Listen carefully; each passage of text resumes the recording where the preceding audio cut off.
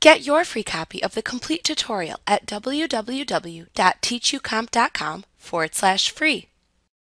To initially save a picture file in Paint, either click the File command in the ribbon, and then click the Save button in its drop-down menu, or click the Save button in the toolbar at the top of the Paint app window to launch the Save As dialog box. Use the Save As dialog box to navigate into the folder within which to save the image file. Then type a name for the image file into the File Name field. If needed, to select which type of image file to save, select a choice from the Save As Type dropdown. To save the image file when you are ready, click the Save button in the Save As dialog box to save the file.